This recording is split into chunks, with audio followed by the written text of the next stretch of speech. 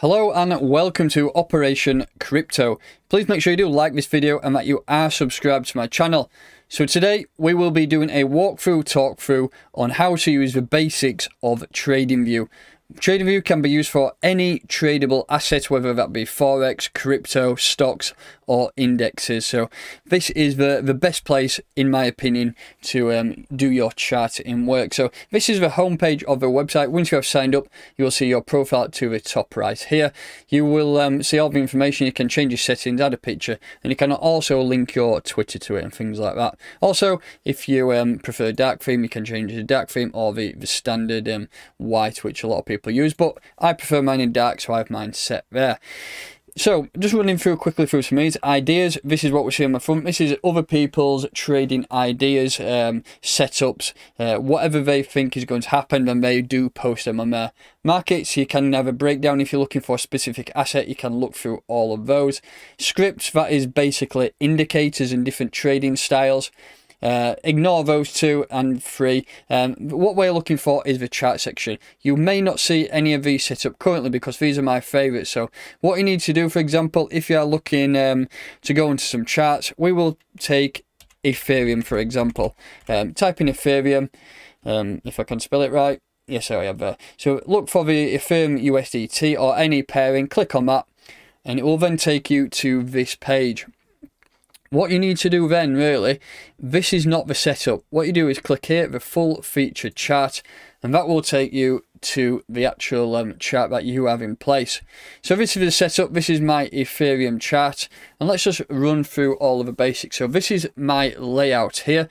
To change your customizable settings, click this cog up here to the top right, and then you can change all different things. So for example, you want to change your background for a different color, you could change it there, and that will give you a different color. Everything is customizable. You can also have grids on there. I mean, it comes basically with grids. If you change that a second, put the grids on, and you can have whatever you want, but I prefer the grids off. It is all down to whatever you want. You can pretty much change everything you see, so everything there is on appearance.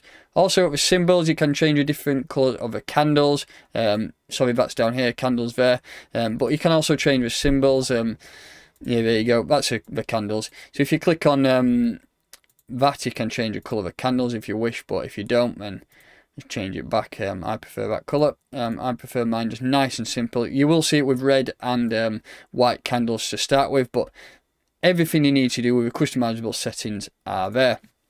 So that is the appearance of it. On the right hand side here, click this. This is your watch list. Everything you see down here is what is in my favourites. Yours will be blank currently. So what you need to do, if you want to have a look at a different chart, you'll click the plus sign here. And then, for example, we will type in Bitcoin USDT, BTC, sorry, BTC USDT, and then you'll see all different options.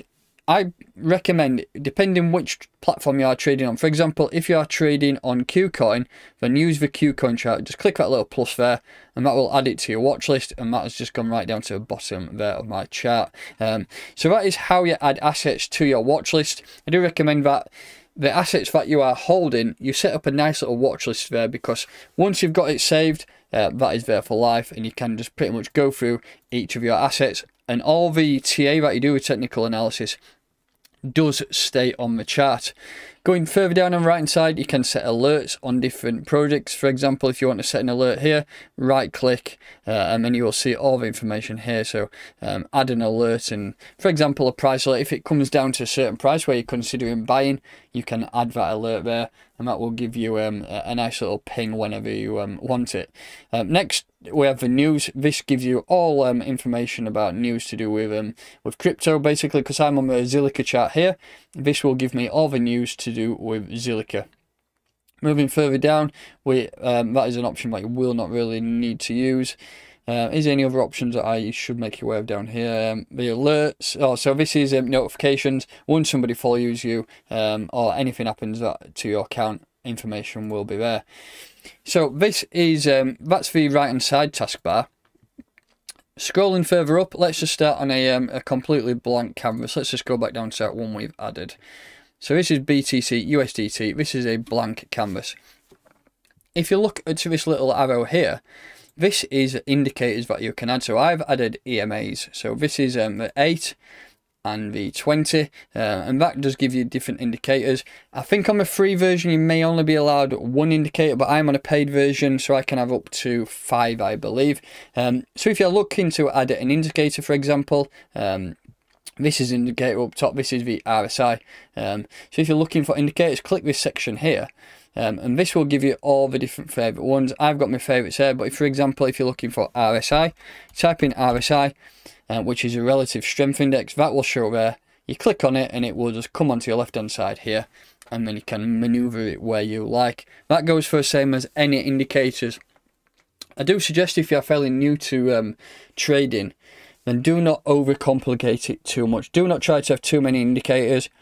I just recommend you have a couple of EMAs, have your RSI, or for example you can even have a MACD. I think the MACD is also a good training tool. If you click that, I've got too many indicators on, but let's get rid of the 200 there and we'll add the MACD on. Let's put a MACD. So click on that and then it will add it to the bottom automatically. It's not on that list because it's not required, but this is the MACD here. Also, you can edit these to your liking. So let's edit the MACD. If we double click on that, and then it will click on styles, and you can change anything you want. So you can change it from columns, but I will just keep it as that for now. Let's change it all to black. We'll do that black all the way down. I prefer having it black. So that is the up section, and then color 2 and color 3 is the down section. So let's change that to red. And that's red there too. So that is the down section. And then you can also change these lines here too. So if you just change them to whichever colour you want. Everything you see is pretty much customizable, and you can set it up to exactly how you want. So that is the indicators section there. Also, if you are wondering about getting a split screen, click this asset here. You can also have a split screen, so you can have 2 different assets in one place. So I've got, for example, 2 charts here.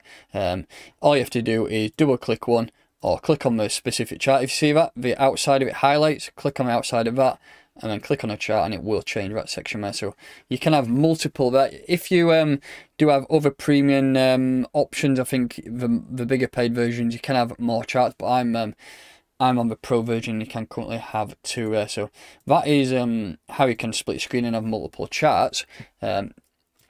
What can we talk about next? So also on the left hand side you have different indicators and different tools. So this is the cursor. You can change a cursor to whatever you like. You can have it as a dot, you can change it to an arrow. It is pretty much very customizable, so I prefer mine on the cross.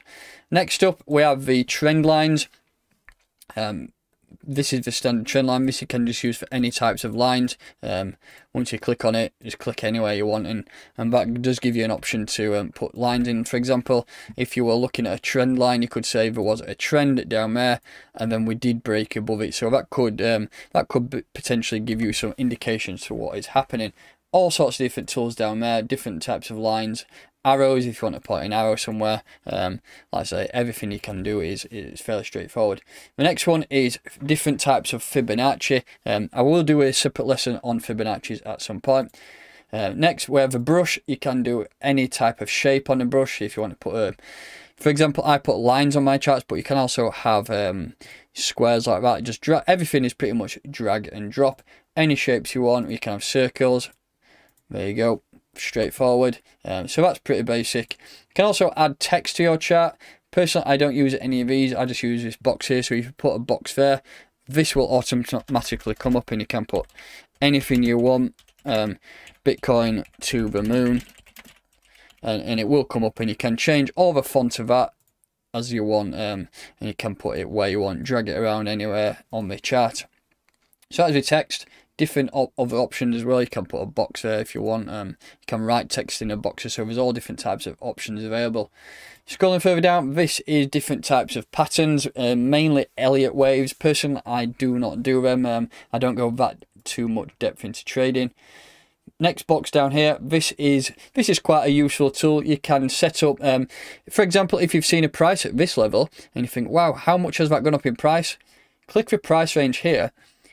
Click it from the bottom of a specific, let's go from that candle there. From that candle, up to the top, drag and drop. So that period does show you there that has done a 78% upward movement. And the same does work if you are looking for a price decrease. So if you can click on the same tool, we'll go from top to bottom. So for example, we dropped from there, we dropped down 33%. So that tool can be used in both directions.